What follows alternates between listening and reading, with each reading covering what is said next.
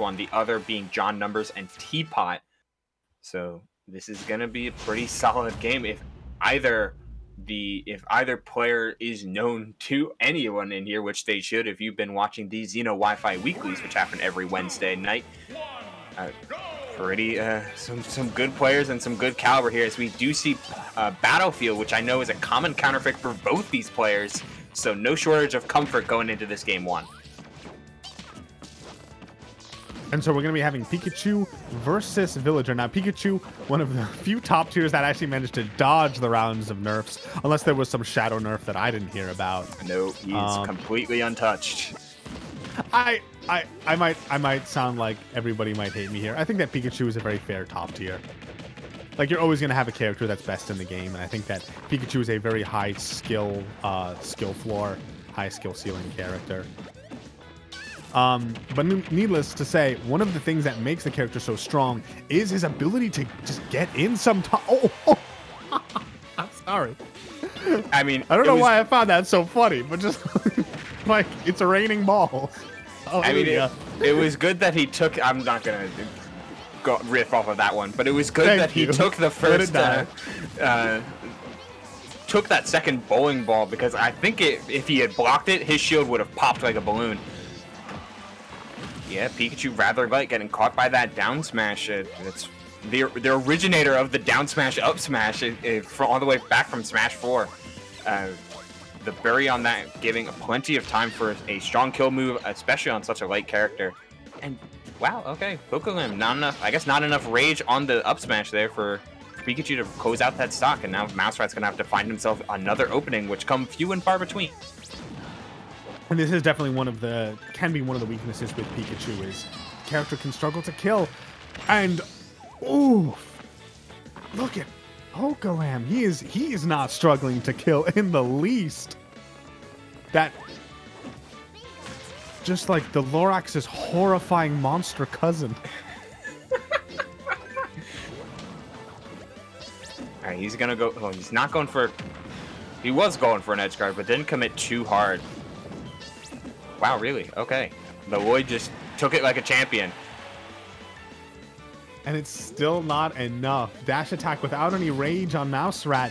He's struggling to kill here. And this is one thing that actually we see Pokelam do a lot. With his up B, because the balloons that get released they have a hurt box. That means that when opponents contact them, they actually go into hit lag. And he uses that, it seems, to like freeze his opponents in place and even to react better to what they're what they're trying to do.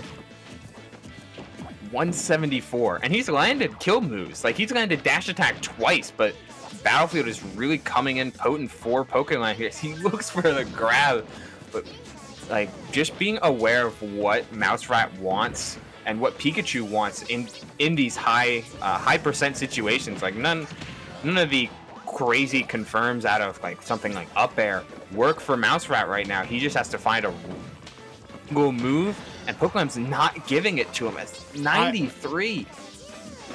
I have a feeling we're not going to be seeing Battlefield for Game 2. Perhaps. Finally, I actually meant to take the stock there. But not only are the blast zones really working out for Pokelam, also the way his platform movement, the way that he's able to like drop down from the platform and throw out these slingshots, and then also stay on the platform and drop the bowling balls. He's just doing a fantastic job with the mobility aspect of this stage. And I think that, truth be told, I mean, this is probably out of MouseRat's reach at this point.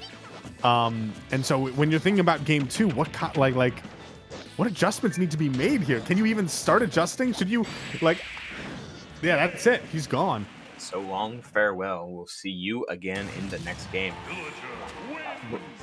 That's a rough one. It's a rough one to go about it, but so much of Battlefield characters, and given how both players like to play their characters, MouseRat being a little bit more defensive of a Pikachu, you want to utilize platforms for movement if you're Pikachu, and utilize quick attacking the platforms, quick attacking across the stage, and making, despite being light, a little bit longer. But he fell behind so quickly, so early, that it was not feasible for him to play that game plan. So we might want to see a bit of a smaller stage. Like I could see something like Smashville coming in clutch route here. Yeah. Maybe you go for a not only that, but you mentioned quick attacks, and I think that when you're looking for the stage, maybe that's not what you should be thinking about being able to do as Pikachu, because of not only like the slingshots and all these projectiles, but also the neutral airs. Pokelam just throwing out these neutral airs that cover, because it lasts so long that it was able to just cover space if Pikachu would even think about trying to quick attack through into there. Man, he gave up the edge guard after only going for 20. It shows how much respect MouseRat is giving Pokelam when he gets back to ledge. And things like Lloyd Rocket and Neutral Air, as prior you mentioned, really.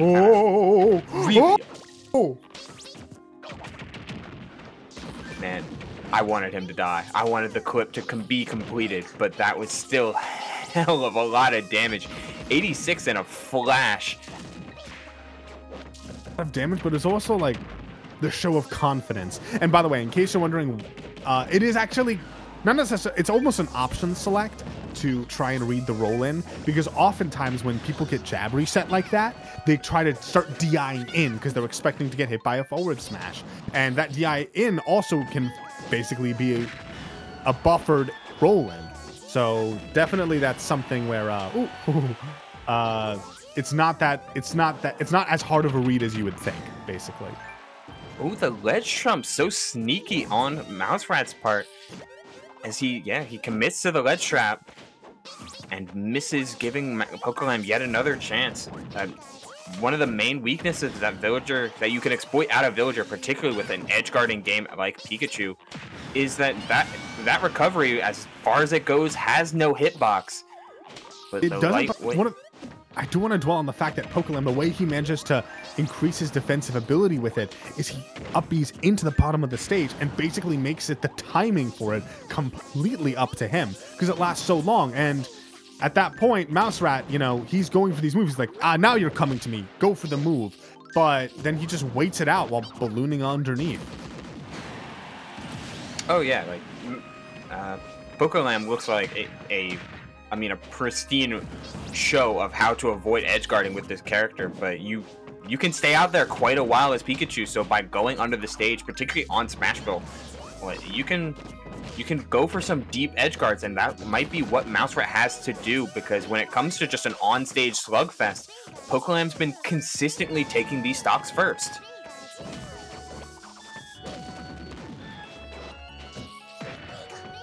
And yeah, missing the tech chase. Is he dead? He's really dead. Okay. See, sorry, I blinked. Yeah, it's been known to happen. The bowling ball which comes out of nowhere, and it's the power of platforms. So while Smashville can give so much to Pikachu, given his combo extensions, they also do plenty of job for opponents, giving a little bit more escapability, or in the case of Villager, a little more kill power. They have the fantastic evasion and spacing, though, from MouseRat, able to avoid the tree and get to the ledge. But evasion isn't what's needed here. It definitely helps, not dying helps, but he needs to find a way to close out this stock from Pokelam and continue. What was that? He was just a little frames too eager on the punish. He saw down smash one whiff, and he said, if we could get a slow-mo on this one. Did he roll behind? I don't even. He did like rolled, a turnaround. Was it? He teched. He rolled.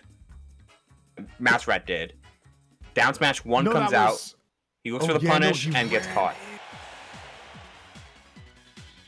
But it might have been, because notice that he turned around during it, right? Oh yeah, no. Pokelam was looking for. He was trying to mix him up while he was holding shield, but MouseRat did the right option. He didn't flinch, and then he rolled out of the situation. He was just frames too eager on the punish, and that got him killed. And that was also frames and pixels. That seems like it was the very, very edge of that down smash. But all the stars align, everything connected it the way it needed to, and that's Pokelam now guaranteed top 8 winner's side.